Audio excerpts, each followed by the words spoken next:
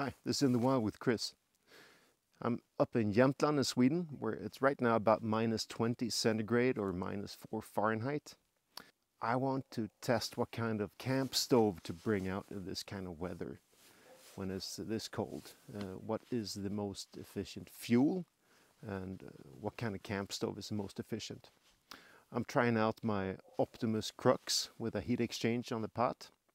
I'm also using my Trangia Micro Light and a Trangia 27. And I'm using Primus Power Gas, which is a mix of propane and isobutane. I'm using firegel for the Micro Light, and I'm using denatured alcohol for the Trangia 27. But I'm also going to try it out with gas to compare it to the Optimus.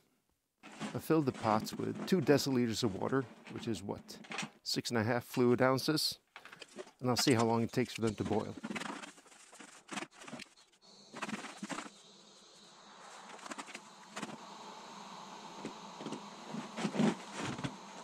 The power gas needs to be adjusted as it loses pressure, especially in this cold.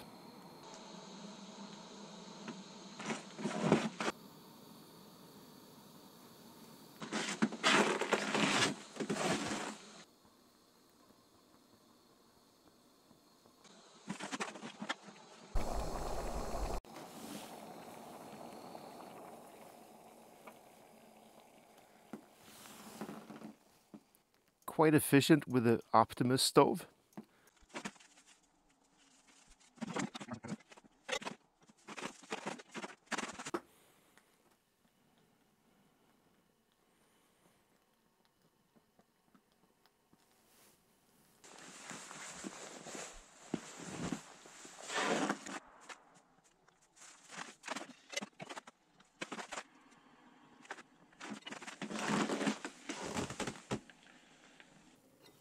And here the Trangia Micro has started to boil.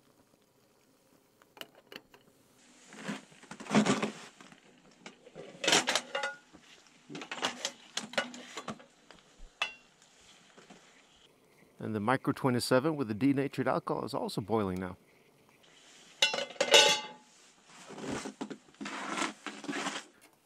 But just using denatured alcohol with the Trangia isn't fair in a comparison, so I hooked up the Trangia to the same gas as I used for the Optimus.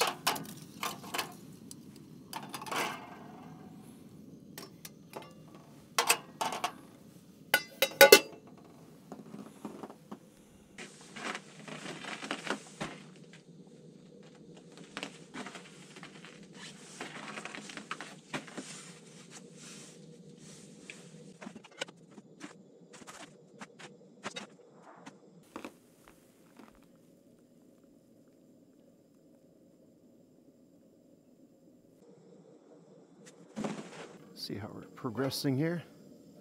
A little bubbles, so.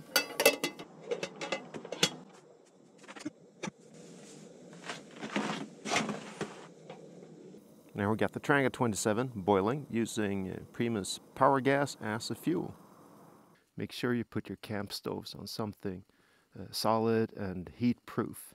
If you put it on the snow like this, it might melt the snow and sink down.